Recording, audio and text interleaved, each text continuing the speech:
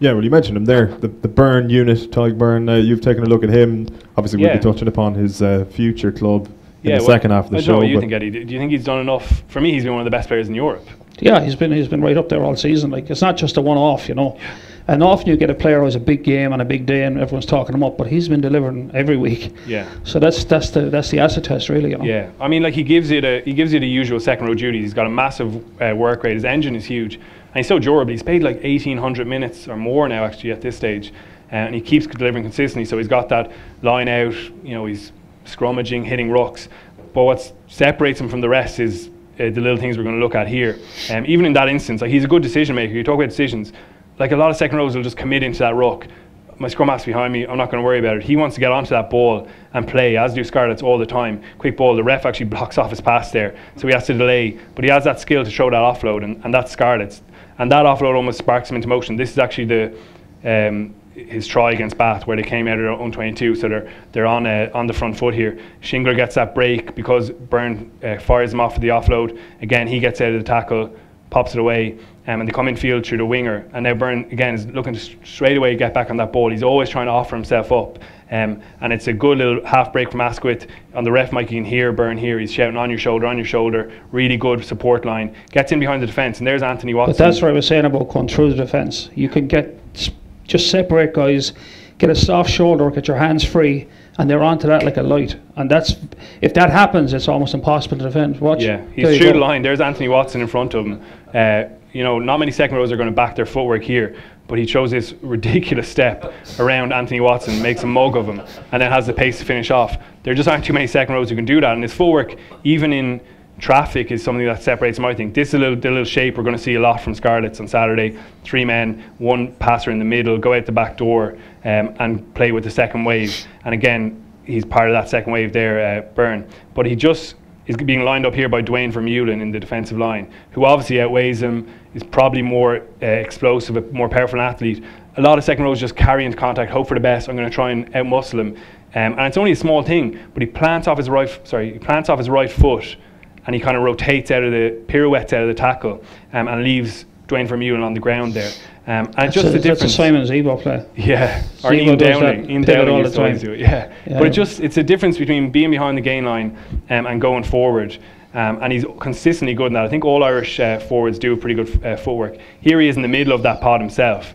He's there with the blue scrum cap, and putting his skills under pressure. He just pivots. And again, it's not the easy option. The easy option there is just carry. But Scarlets place a premium on their forwards handling the ball. He goes out the back door, and now suddenly the options are on. Toulon have got defensively tight, and it's a pretty spectacular long left-hand pass from Patchell to finish it off in the corner. A nice easy finish there on the wing. But again, it's just that little simple pass, which we've probably seen from Irish forwards again more and more. Defensively then, like, Scarlets are massive on turnover ball. They score a lot of tries or get a lot of territory out of it. And he's always looking for turnovers. He has 16 in this competition, just him alone. And it's not just the Jackals. You know, here he is in a tackle. This is off the first kick-off of the game. And instantly he's in there trying to use that little strip, the reef. He's not just accepting, I'm going to make an easy tackle here and let it go to ground. And then instantly, those 2 passes from Scarlets, one from the second row and then Shingler as well. And suddenly, they actually don't execute very well here, but suddenly there's an opportunity out there from Beirne's turnover. And the Jackal thing is huge. He's had 9 Jackal turnovers out of those 16.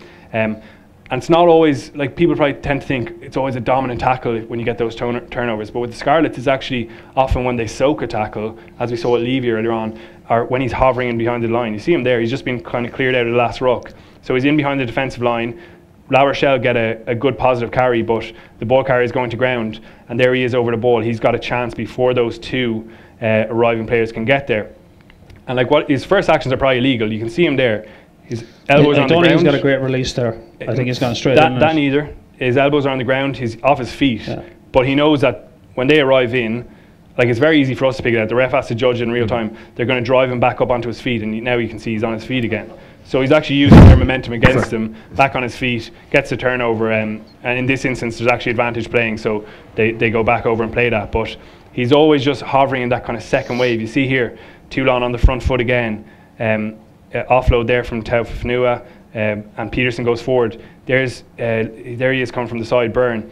And it's probably technically like a side entry here, he needs to get back around on his side. But like all good open sides, even though he's not an open side, they're really good at rotating their body into it. So you approach from the side, but you snap your feet back, and now instantly it looks to the ref again, a really good picture there that he's come from behind and he's legal to challenge that ball. Again, he's probably not fully in control of his body weight, but he knows Vermeulen's going to drive him back up, and you have to be quite brave getting into those positions because he's going to absolutely smash your upper back. But he's got a great bit of dog in him, and he always keeps in the fight, and he gets a reward there, gets back up onto the ball, and again you see the Scarlets mindset, an instant offload, looking to play away and move the ball to the other side of the pitch. So he's massive in terms of their attack and their defence, and he brings all the work rate as well. I think he's an unbelievably good signing for Munster. What do you think, Eddie? Is he going to play for Ireland? Yeah, in that form, yeah. He has to come into reckoning. Yeah. Well, it's not going to be easy getting the Irish team at the moment. But he's certainly good enough to be in those precincts, you know, I think.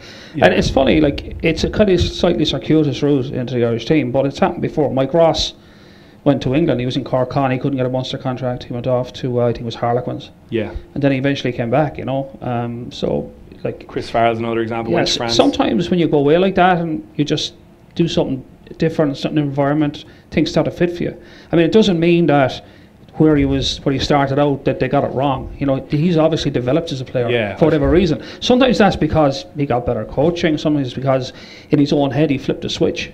You know, and players do that. Yeah, and for him staying fit, like he had 2 torturous years in Leinster. And as you say, like I've seen Leo Cullen get a bit of criticism for letting him go, but at the time it was definitely the right decision. You see, that's playing Monday morning quarterback. Yeah. You know, like it's easy. Like, you know, you should have known. But at the time, like, who jumped up and down the time and said this is an insane decision? Nobody. Because the information they had was this is the best decision. You know, so I think it's easy to do that in retrospect, you know, kind of say, oh, you should have known better. Not really, because in that environment, you are where you are and you make that decision. Do you make wrong ones? Of course you do. You know, nobody makes the right decision all the time. So I think the fact he's coming back is the most important thing. And he's probably better for his time away. You know, and he's found his mojo, that's for sure. Yeah.